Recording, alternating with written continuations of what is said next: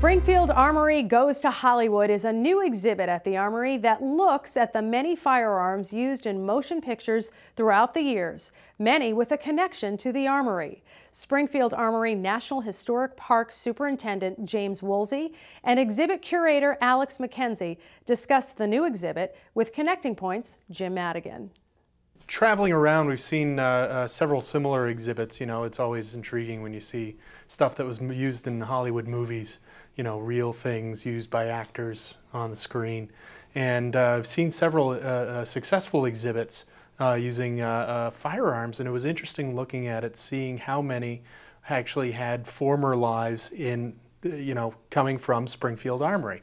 You know, you expect to see something like that in military films, war films, where you have portrayals of the U.S. Army, in which of course they would be carrying armory weapons.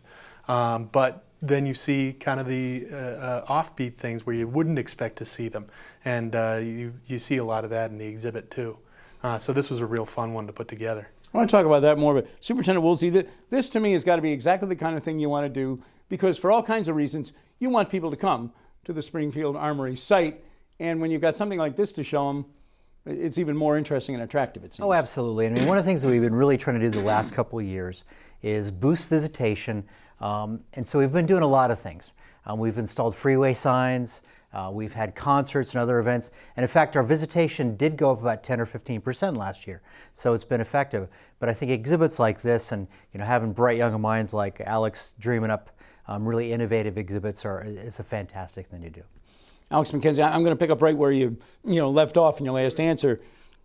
Had to be a fun exhibit, but a challenging exhibit, I would think, to figure out and put together.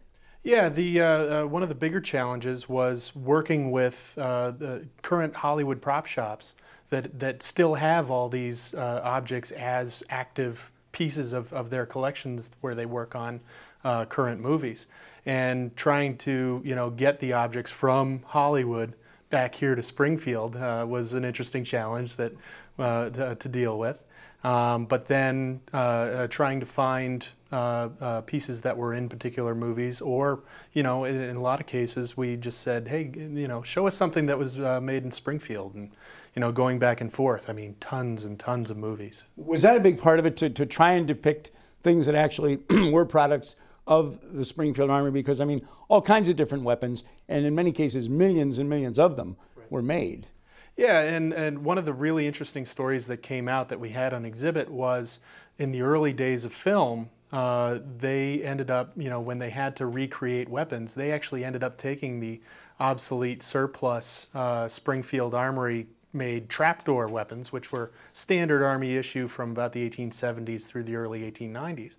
But by the 1920s or 1930s, they were, you know, surplus. There were a lot of them around. They were cheap. So the movie studios grabbed them up and started refabricating them into various pieces depending upon the genre of the movie. So we've got, you know, old Springfield trapdoors that were made into pirate pistols, or an old blunderbuss for a Pilgrim movie, or an Arabic musket for a North African themed movie.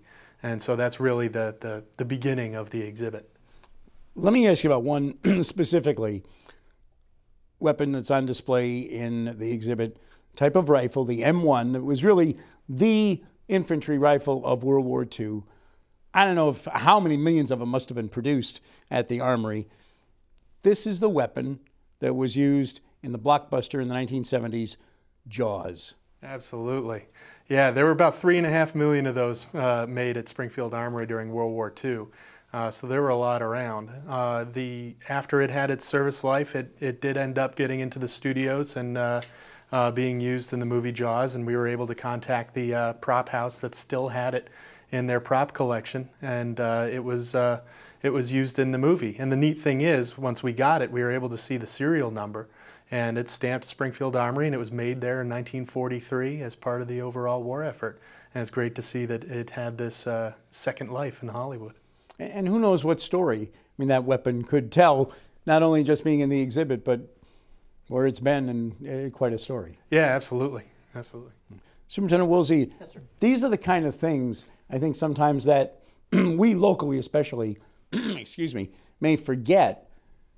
It's so much a part. I mean, Springfield Armory has been a part of keeping this nation safe and free for an awful long time, and this is kind of a fun way to bring that point to people, it seems. Oh, I think it's a great way to do that, and I think, you know, it's interesting for me. I've worked in lots of national parks around the country and around the world, and it seems like a lot of times local people don't really understand the importance of their own history. And a place like the Springfield Armory that was, you know, nationally and internationally significant, this is a great way for people to really, you know, chomp on and understand the history of their own place. Okay, this exhibit is there through the summer into the fall. Let's talk about some other, you got a lot of other things coming up. There's always something going on at the Armory. Memorial Day, Monday, May 25th, concert by the U.S. Coast Guard Band. So we're going to have a series of concerts, and so that'll be the first one of the season. For Armory Day, we're going to have a dance troupe that will be there, so we'll have a series of concerts throughout the summer. And if people are interested, pop into the Armory. We have schedules printed, and you're welcome to learn them. You know, another interesting thing that we're going to do, on May 15th, we're hosting a symposium on the Precision Valley. And precision manufacturing was a thing that really defines the Connecticut River Valley. I think can be argued that that's really probably one of the most significant things that happen in the United States, and certainly in this area. And so what we're going to do is we're going to look at that and bring in scholars, and they're going to look at the place of Connecticut River in the industrial history of the United States. So again, if people are interested in that, hop on by the Armory, and they're welcome to come see that event. I want to draw you out a little bit more on the Saturday, June 20th event, Armory Day. That's always a real cool family day. You mentioned there's going to be Civil War music and dance troupe.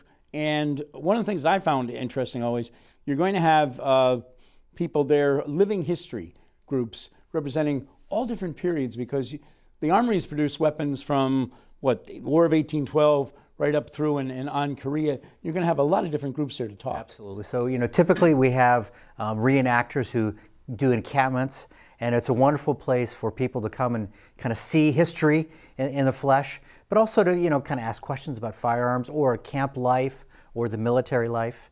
And so all those things will be there. Actually, one of the more interesting things, and you could talk about this, is we're going to show a movie at Armory Day. Yeah. Actually, it just so happens that June 20th, 2015 is the 40th anniversary of the release of Jaws. So there's that M1 rifle. And we got that as our centerpiece for our exhibit, and so we'll be getting a nice outdoor screen with a sound system, and have an evening screening of the classic Jaws out back behind the museum.